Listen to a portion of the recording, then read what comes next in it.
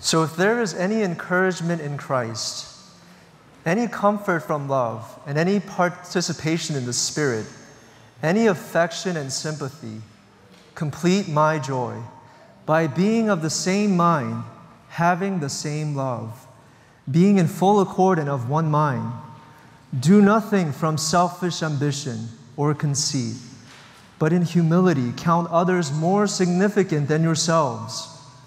Let each of you look not only to his own interests, but also to the interests of others. Have this mind among yourselves, which is yours in Christ Jesus, who though he was in the form of God, did not count equality with God a thing to be grasped, but emptied himself by taking the form of a servant. Being born in the likeness of men, and being found in human form, he humbled himself by becoming obedient to the point of death, even death on a cross. May God bless the reading of His holy word. I read an article on the Harvard Business Review titled, "Proof that positive work cultures are more productive. Proof that positive work cultures are more productive." And the article speaks about how a highly competitive ethos at work is not sustainable over the long haul. Many assume that a cutthroat environment would push employees to perform better and faster. However, recently more companies are realizing that a high-pressure culture is rather costlier and harmful to productivity long-term. And so it goes on to speak about how a positive environment has more benefits. And it goes on to list 6 essential characteristics of a positive environment. I'll go through the list quickly.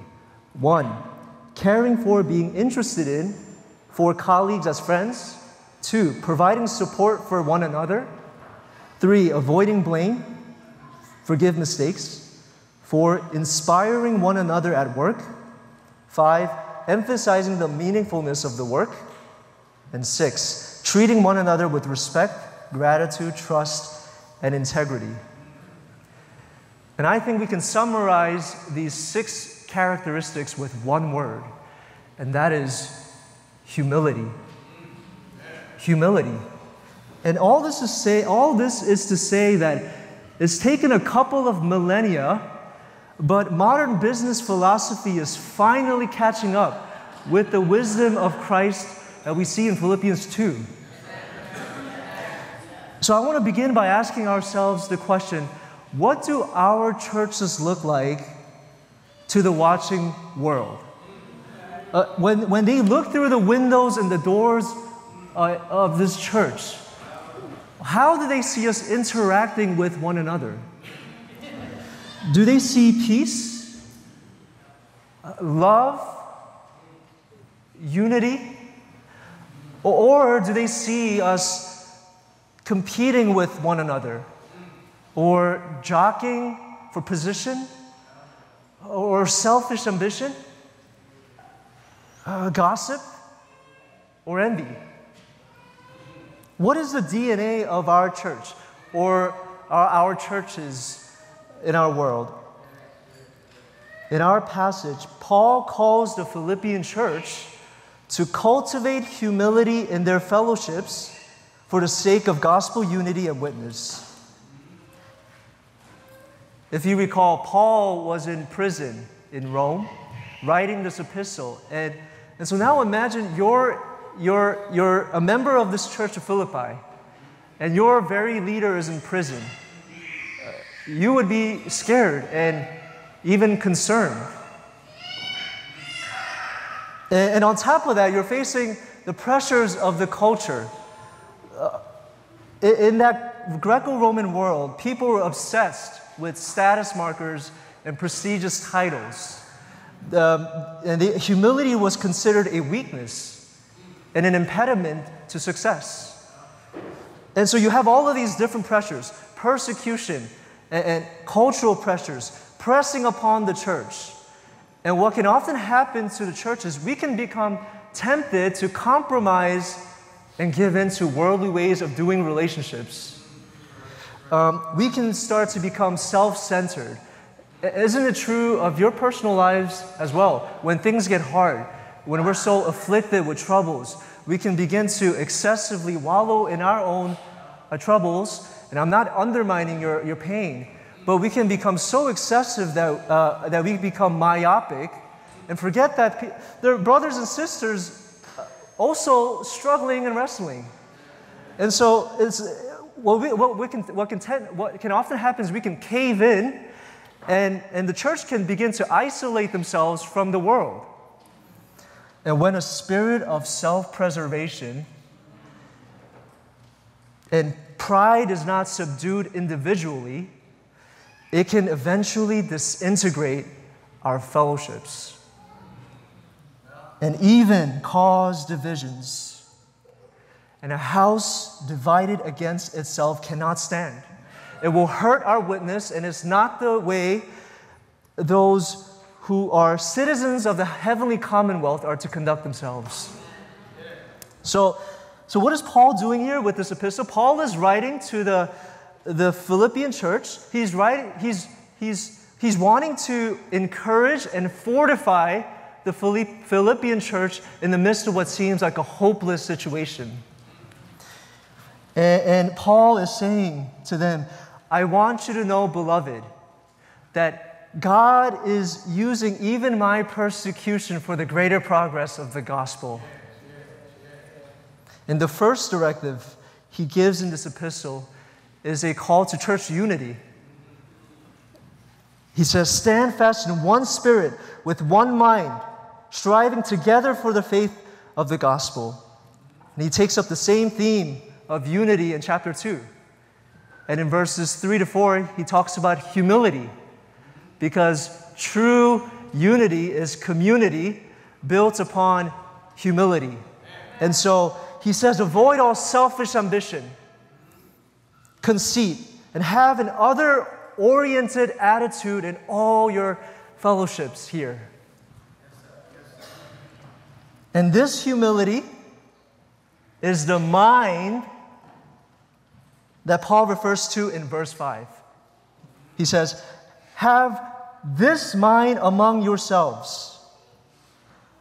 I believe the good old King James translation actually fits better with Paul's exhortation in this context. The King James says, let this mind be in you, which was also in Christ Jesus. So in other words, the mindset that he's calling us to have is the same mindset that Christ Jesus had. And so Paul is holding up Jesus as the greatest example of humility, so that we too can have the same humility in our fellowships. So I want to first of all look at his example. First, Christ-like humility is not selfish. Christ-like humility is not selfish. And Paul here begins with his divinity. Verse 5. He says, who though he was in the form of God. Form of God. When Paul says in the form of God, he's saying that everything that is essential to God, all that marks God, is bound up in the person of Christ. He is all that God is, the very being and the essence of God, co-equal with the Father. He is a true representation of the being of God, the image of the invisible God, Colossians says, the radiance of God's glory. And the one who is God did not seize his divine prerogatives for his own selfish gain, for his own advantage. Verse 6, who though he was in the form of God, did not count equality with God a thing to be grasped. That is, he didn't consider equality with God something to be used for his own advantage. He didn't regard his divinity as something to be held onto too firmly. Or he didn't see it as something to be exploited. The richest person in the world, if you guys know, is Jeff Bezos. Recently, I think, according to Forbes magazine, his estimated net worth is $131 billion. $131 billion. And you ask, why does a person hold on to $131 billion where more than half the world's population is living on less than $5.50 a day? Why does a person hold on to that much money? Well, it's because it's his by right. He earned it. At least we think he did. And but the point is, this is nothing compared to the wealth that Christ possesses in heaven. Jesus being in the form of God, surrounded and worshiped by tens and thousands of angels, the God of God, the light of light, and yet he refused to use his power and authority for his own gain. This is remarkable. And that's not how the world thinks about wealth or privilege. The world teaches us that the secret to success is to find unfair advantages and to climb the ladder as much as we can. And when you have a lot of power or social capital, the temptation is always to take advantage of it and to exploit it and to accrue more power or to keep power or wealth for selfish gain. And Jesus knew all about this. Jesus understood how the world operates. He said, "The kings of Gentiles exercise lordship over them." Luke 22. Now, there's nothing wrong with using advantages for our own benefit or for wanting a profit or wanting a job promotion. But when self-interest becomes self-infatuation, that's when it becomes a problem. That's when it becomes idolatry and greed. It's when we solely use these advantages solely to serve our own personal agenda. When our fundamental orientation is what can I get rather than what can I give. And so, and isn't this how the world thinks about wealth and power? But again, here is the one who created everything and owns everything, and yet he does not grasp at the honors of heaven, which are his by right. He does nothing from selfish ambition or conceit. And this is the humility that Paul speaks of. And Paul is calling the church, have this mind in you. Rather than, and Christ we see, rather than selfishly holding on, he let go. Rather than seeing his divinity as something to be exploited, we're here told in verse 7 that he emptied himself. Look with me in verse 7. But he emptied himself by taking the form of a servant, being born in the likeness of men. He emptied himself. What did he empty himself of? Of course not of his divinity, since Christ cannot cease to be God. So, rather, by emptying, we mean that he set aside his visible manifestation of his glory. He veiled his glory for a while. And he emptied himself, how? We're told here, by becoming what he was not. He made himself nothing by adding to his divine nature a human nature. So he emptied himself not by, as theologians say, not by subtraction, but by addition. And so, do you see the condescension here? The one who created everything and sustains everything submitted himself by becoming dependent on food and oxygen and he exposed himself to violence and hunger. But the Son of God, he didn't just become a man. We're told here that he took the form of a slave. And you have to understand that in the social rank of the Greco-Roman society, no one can descend lower than a slave. This was a deep drop in status. And in a society full of social climbers and grabbers, where people are encouraged to climb up, Jesus here, he's climbing down the ladder. And so to the original readers, this would have been strange at best. And he didn't just come down. As one rapper says, he took a quantum leap. He surfed the chasm. And so between being God and being a slave, this is the widest gap imaginable. And Paul wants us to see the contrast of contrast, from lordship to servanthood, the uncreated one, now a creature. The possessor of all riches chose a life of poverty. Foot washing was something so debased that, according to one commentator, the Midrash said not even a slave could be commanded to wash feet.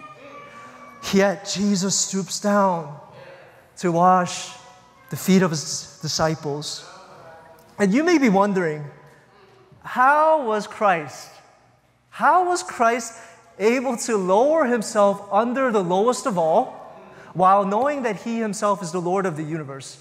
How, as the King of the universe, is he? Normally, kings don't do that. Even though they should be, they don't. And so, how do they do that? I mean, humanly speaking, it's hard for us, even us, when you're with a person who is below you. However you objectively determine that value, maybe someone who has less on their CVs, or maybe you have a college degree, or you just shine in every department. Somehow you objectively determine that you are actually more privileged or more gifted. And when we know that, we tend to have a superiority complex towards that person. And we think that because that person is below you, that person should be serving me. That person should be respecting me. And so it's hard for us, humanly speaking. So how was Christ, as King of the universe, was he able to go down so low to serve even lepers and prostitutes? How? In love, he was willing to count us worthy of his service.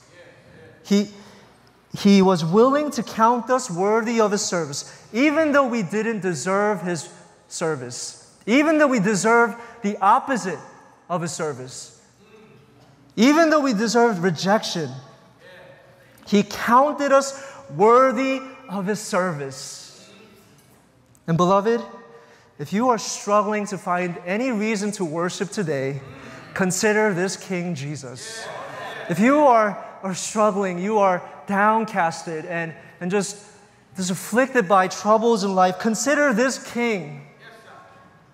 Jesus was willing to become your servant, beloved. We so forget, too often we forget that. He was willing to become your servant, knowing your sin, knowing how often you would promise and fail to keep them. What kind of king is this, that he would willingly humble himself beneath his subjects? And he is inviting us through the Holy Scriptures. He is inviting us to be like Jesus, willing to serve one another. True humility, because true humility is always willing to serve and willing to become the lowest person. And so Paul says, have this mind in you, which was also in Christ Jesus. But how often and how quickly do we settle for our convenience and for our own comforts rather than our sacrifice? How often do we complain, oh, I'm too good to serve this way, or this task is beneath me? How often do we posture ourselves as kings rather than servants? Here is Jesus, who is actually the king and makes himself the servant of all. He chose to forfeit his comforts, forfeit his reputation, and forfeit his pleasures for our eternal good. He considered our need for redemption more significant than his comforts. And we praise Christ today for that. But when you may have thought that Christ cannot go any lower, he reaches crescendo. He abased himself to serve us with the gift of his precious life. Verse 8, we're told here, he humbled himself by becoming obedient to the point of death, even death on a cross.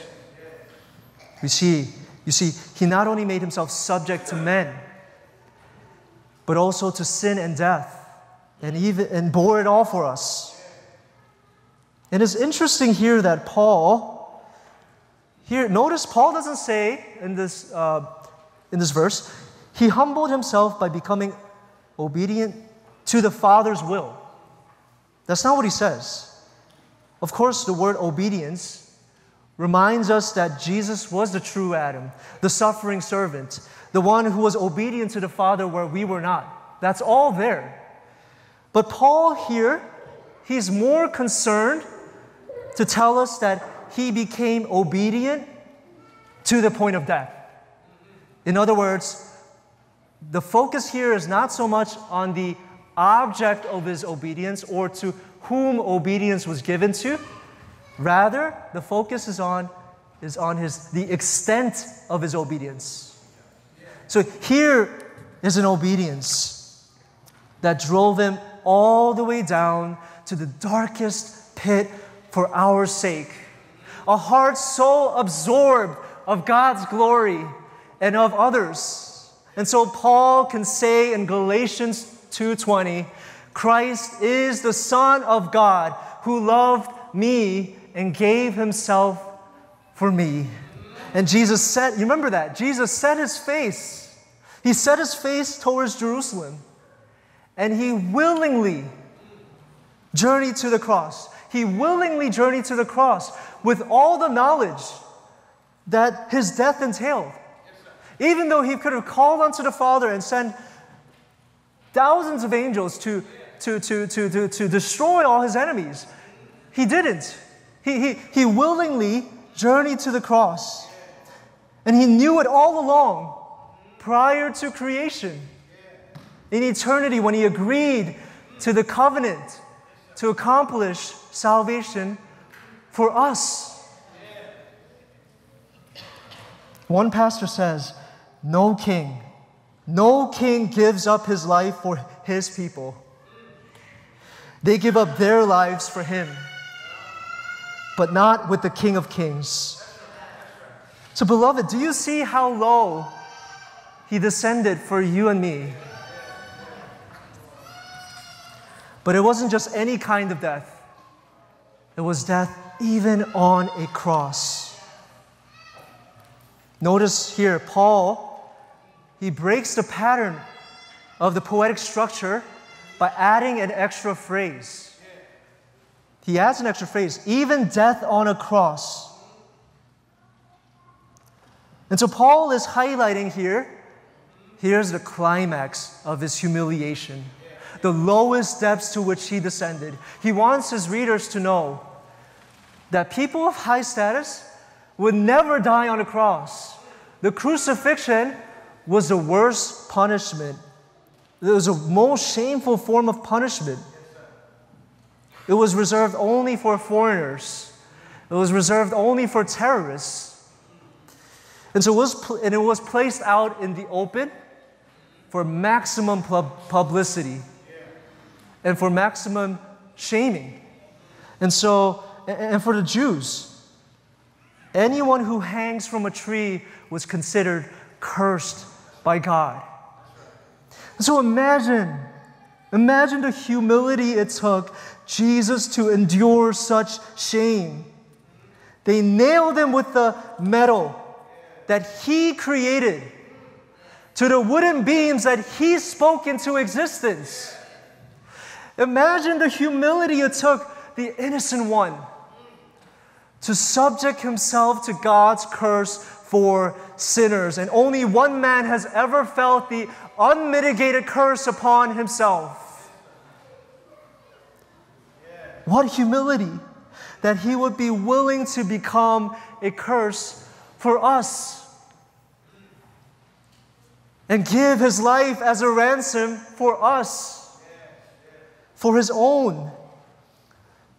Beloved, there is no greater humility in this world. No one has ever started so high, and no one has ever descended so low. What is this teaching us, though? Remember, this is in the context of Paul's exhortation. He's teaching us that a life lived to humility is willing to be disregarded, is willing to suffer even, and die for God's glory and for the flourishing of others. Now, I don't want you to misunderstand me. Humility is not becoming a doormat. It's not letting others, that's what I used to think, but humility is not letting others trample over you or submitting to abuse or something like that. No.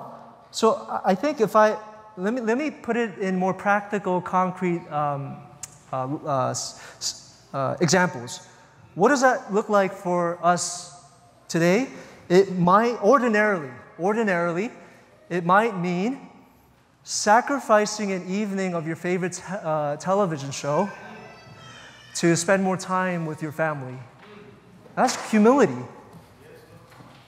Or it might mean allowing someone else to take the spotlight, even though you know you did most of the work. That's humility. Sacrificial humility. Or it might mean caring enough to gently confront a brother or sister who's living in sin to restore them instead of succumbing to timidity.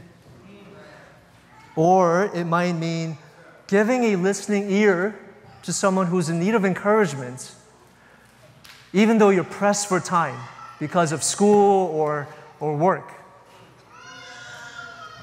It might mean relinquishing some of our freedoms and rights for the sake of the others' flourishing, which could mean risking our own reputation and safety to care for the least and the last in our midst.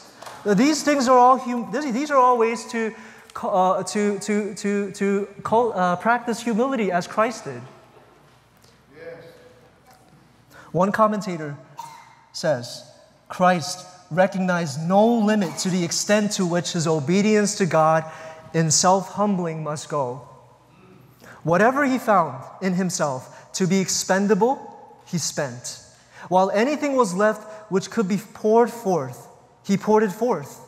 Nothing was too small to give or too great. This is the mind and the life which is commended to us by the example of Christ. Christ's pattern and example comes to us with the force of the law. Christ is primarily our Savior and Redeemer, our mediator, but secondarily, He's our example. And it comes to us, and His life is a rule of obedience. And it comes to us with the force of the law, and it reveals to us, all of us, that we all lack it. And I was deeply shamed as I was interpreting this text, because we all lack it. Our churches lack it. And there are some of you guys here, I know, that are way ahead of us, others, in this humility. And we need you to continue to model for us. You are a huge encouragement to us. But even the most humblest of us, we all need to grow in this. So the question that I want to leave before we end, leave with us before we end, is how can we cultivate more of this mindset? How can we have more of this humility in our fellowships? And I believe the key is not just to beat ourselves with this imperative. It's not just to try to think harder like Jesus. The key is to sit at the feet of Jesus and marvel. Marvel at the greatest humbling this world has ever known. That's what I believe Paul would have us to do here when he puts this beautiful hymn to Christ here in this text. Paul would have us, as he holds up the paragon of humility, the greatest example, not just so that we imitate him, but that we meditate on his humiliation and that we worship him. Richard Sibbes, his insights here are gold. In his sermon, The Art of Self-Humbling, he says, he shows us that humility is not the vain attempt to think less of myself. That's just another form of self-infatuation.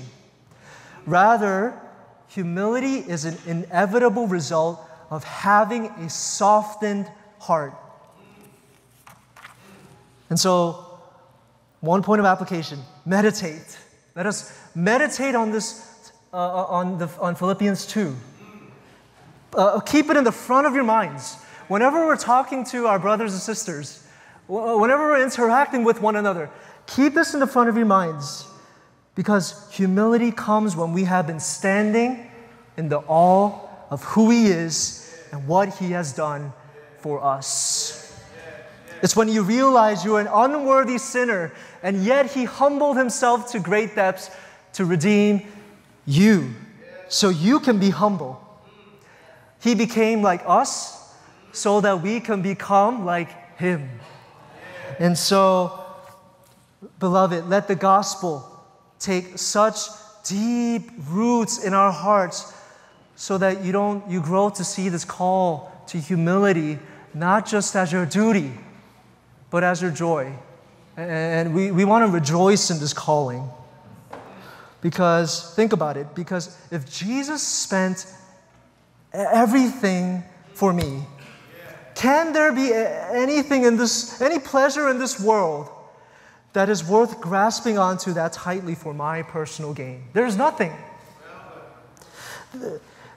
How can I consider my humble Savior even for a second and refuse to humbly serve my neighbor? There's no way. There's no way. There's a watching world that desperately needs to know Christ. They need to see the glory of His humility. So what will the world see in our churches? Not just New City Fellowship, but all churches. What will they see? Will they see unity and humility? May the Holy Spirit enable us to have this mind, that through us the world would see Christ and be drawn to Him. Let's pray.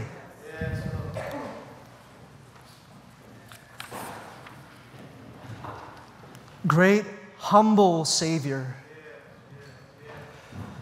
Lord, as we consider this text, we realize how amazing and how great your descent was from the very heights of heaven. You've decided to humble yourself, to come beneath us, to serve us, and to even die for us, for our sins, even though when we didn't deserve it. Lord, remind us of this humility. Lord, we get so caught up, we become so myopic, so just concerned about ourselves, especially when things are going hard for us.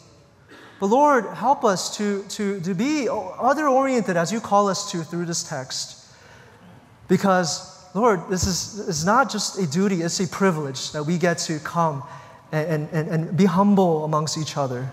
So, Lord, give us your Holy Spirit to enable us more and more each day to serve one another, to sacrifice one another. Lord, we love you, we praise you for your great humility. And in Jesus' name we pray. Amen.